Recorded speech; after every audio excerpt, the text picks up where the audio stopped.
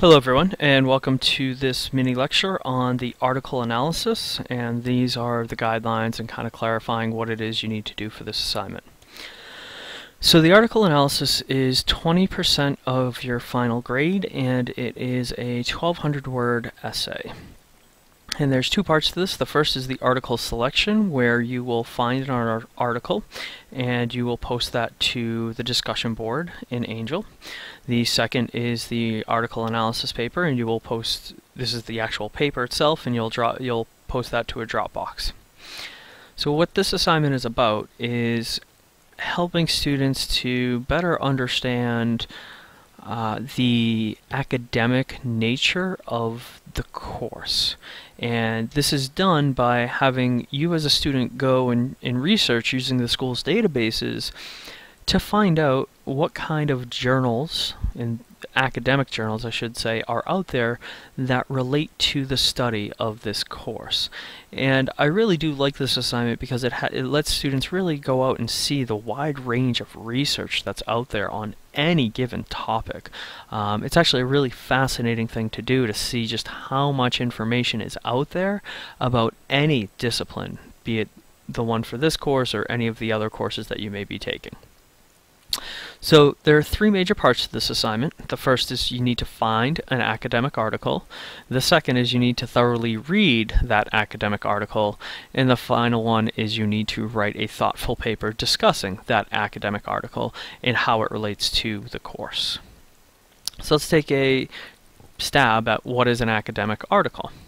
It's written by a knowledgeable person within the field of study. So this is usually somebody with an advanced degree and has properly studied the particular topic for, sometimes it's years, sometimes it's decades. Published in a journal, and by journal we mean a publication whose focus is on knowledge building, not entertaining. So we're looking at something like the Journal of American Literature or the Journal of Television and Communication. Wall Street Journal is not a journal in this context. That's a news publication that's more for entertainment and daily consumption. It's written by journalists, not necessarily scholars. So you want to kind of be aware there is this distinction between academic journals and other publications. You don't want to go to the National Geographic to find your article for this course. And typically when we look at academic articles, we're dealing with articles that are subject to the peer review process. And all that means is when a scholar writes an essay, writes an article, he or she then sends that to the editor, and the editor takes that article and shares it with several different people also in that field to provide a review. Does this article meet the standards and expectations with whatever the discipline are? And those peers provide a response. They review it, they give critical feedback, they say whether they think it is acceptable or not to be published in that particular publication. So where do you find such journals? The best place, and the place I will tell you to go time and again, is our school library. The North Shore Community College Library has a lot, and I do mean a lot, of databases and access to probably tens of thousands of academic journals. You can go and try Google Scholar, but the problem with Google Scholar is it's hit or miss. You may find an article, you may not. You are in all likelihood going to have to pay for articles. Everything in the school library is free because you're a student in this course. So some of the databases that I recommend, the Academic Search Premier, Expanded Academic ASAP, and JSTOR. JSTOR in particular I'm a big fan of because that's the database that helped me get through grad school. However, if you are not going to the physical campus at all, in order to access these databases, you do actually need to contact the library and activate your ID so that you can get use of these great resources. So make sure you check that out and contact the library to get that figured out. Alright, so selecting an article. This is a step that if students don't follow well, or if they if they don't give it enough attention, it comes back to hurt them when they're writing the paper. When they're selecting their article, they need to find an article that is at least 12 pages of text. Now keep in mind that's 12 pages of text. That doesn't include a bibliography, that doesn't include images. The article, that is the writing, needs to be at least 12 pages long. It should be published in academic journals, which we've already established. It must be published after 1970. And my reason for this is I want you to see more recent scholarship. Some of the scholarship that's from the 1950s and 1940s, it's out of date, it's sometimes not as relevant, sometimes it doesn't quite work for what we're doing in this course. And it must be an actual article and not a book review. And this is something important to realize, that there are in fact 12-page book reviews essentially out there in some of these journals, or a review essay that takes several books and reviews them. So you really want to look at an academic article, something that's trying to argue and prove something or interpret something in a new way. And the article needs to be connected to the course. Now, this is popular culture, and the idea is that you find some niche within popular culture that you want to explore and use this, find an article that explores that. So maybe you're really into car racing, and so you can look around for articles that talk about the culture of car racing. Or maybe you're really into a particular genre. You're into country music, you're into alternative music, finding articles that relate to that. You're into certain types of fashion, finding articles that relate to that. Alright, so some of my recommendations to kind of help you in this search process. The first is, again, make use of the school's library databases and use the advanced search feature on them. This way you can limit your results to only those things that are relevant. So on a lot of the advanced search features in these databases, you can play around with the page count. So you can set your minimum page count to 14 pages, so that that will make sure you meet the page requirement. You can set those results to only return articles that are published after 1970, or only articles that are peer reviewed. So really make use of those, because those can save you a lot of time. Use keyword searches that link topics with concepts. So this is one of those, if you type in alternative music to one of these databases, you're going to find thousands upon thousands of articles. It might be a little overwhelming. So what you might want to do is actually connect topics with concepts. So you might say, okay, I'm interested in alternative music, but I'm interested in that as it relates to feminism, or I'm interested in that as it relates to identity, or some of the concepts and terms that we'll be using in this course. So try to link those things to see what you can get in return. And when you find an article that you think might be what you want to look at, please read the first 3 to 4 pages before saying, this is a definite contender. Students often don't do this. They find an article, it fits the basic criteria, but they never actually read it until 2 or 3 days before the assignment is due, and then they find out, oh my god, I can't read this article. It is so incomprehensibly and just strange. It's beyond me. And I'll tell you, that happens to me too. There's lots of these articles that even I have trouble reading. So you really want to read it, get a sense of it before saying, this is what I want to go to. And I would also recommend you don't pick the first article. I would say get 2 or 3 to make sure you can compare and contrast. You might find one that is more engaging. You might find one that's more relevant. So don't just find one and say, okay, I've got it, but pick from, find 2 or 3 that you like, and then choose from them. And then finally, save the article. Most of these databases will give you the article in a PDF file format. Save it. Save it to your thumb drive. Save it to your hard drive. Email it to yourself. Make sure you have it quickly accessible, because what happens is you find it in the database, and then you go back, 2 weeks later when you're going to write the assignment and actually read it, and it's not there, or you can't find it. Some of the articles may not be there in another week or 2 weeks, depending on what their contracts are depending on what the publisher's contracts are with the databases. So once you've got an article, what do you do with it? You take this information, the article title, the authors, the journal name, year of publication, you take all of this information listed here, or you just take the MLA citation and you put it on the article selection discussion board. And something to remember is that it's first come, first serve.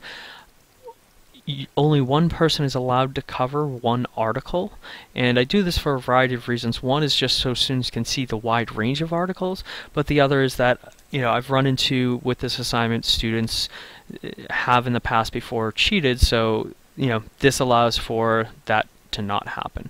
But first come, first serve. So, you know, if you get in there and you post what article you're doing, you get first shot at it. And this is it. This is an incentive for going and getting your article as soon as possible, so that you can get, you know, the article that you want.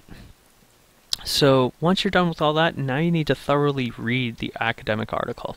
And I should just say, backing up, you know, your article is not fully accepted until you've posted it to the discussion board and I have responded and said, okay, this is a great article, you know, go with it.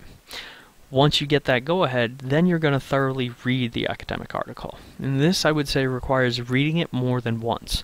These can be very in-depth analyses, and you need to read it through a few times just to get the full breadth of what the author is trying to do.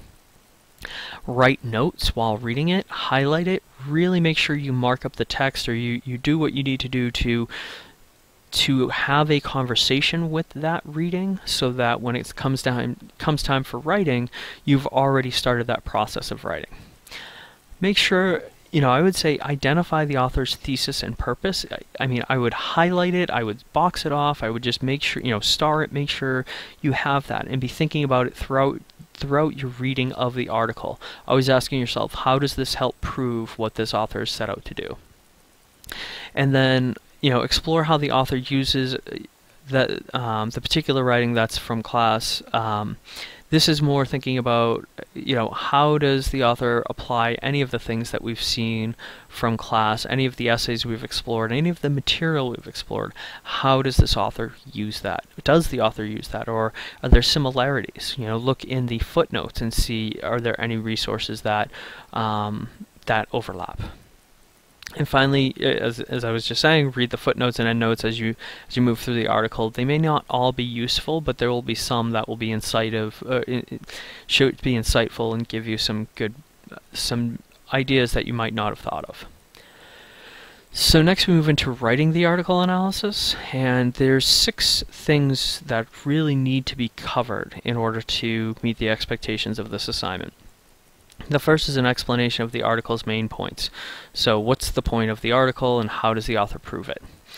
The student's opinion about the piece as a whole, along with the justification for an opinion. So here you want to say what you think of the argument. Now, sometimes students in providing their opinion, want to lament about, oh my god, it was so boring in my brain, it just oozed out of my ears. That's not the opinion to address here. The opinion is to be thinking critically about the argument being offered. So if you go on a paragraph about how it was boring and it was slow, that isn't going to help your paper, and in fact it may hurt your paper. What I want to see is how you think about the argument being made, how you think about, you know, what this person did to prove his or her points. A comparison of class material as it relates to the article chosen.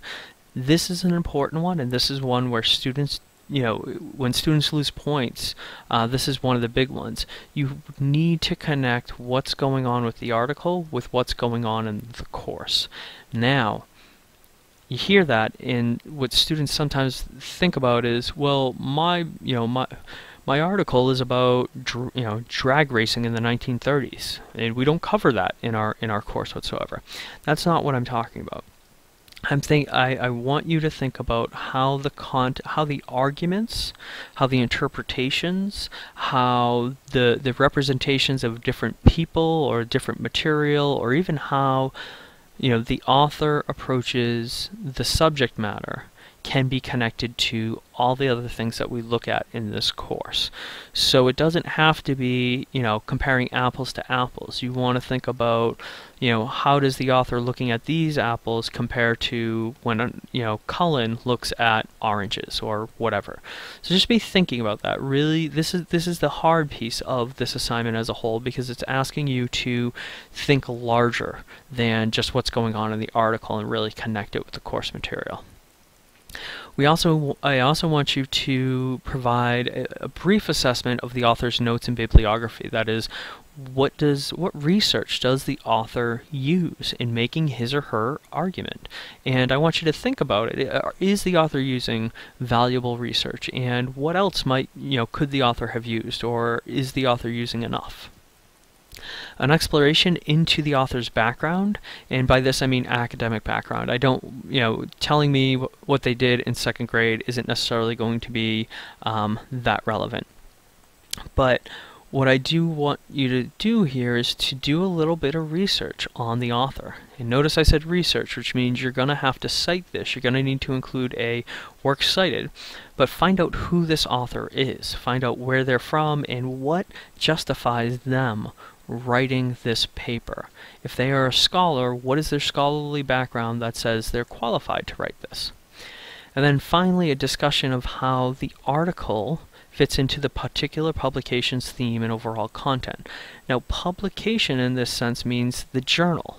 So you need to explain how this fits into that journal and why it seems like a relevant topic. So again, you're going to have to look at the journal and figure out, what's its purpose and how the article relates. So something to keep in mind here is that parts 1 through 3, right, what we looked at on the previous page, that should take up 80% of your paper. Parts 4 through 6 should only take up about 20% of your paper. All right, parts 1 through 3 are the meat of your paper. Parts 4 through 6 you should be addressing, but you shouldn't be spending long-winded paragraphs on these things. A few sentences about the author, a few sentences about the footnotes, a few sentences about the journal. All right, that is the discussion. That is the article analysis guidelines. Please let me know if you have questions, and thank you for watching.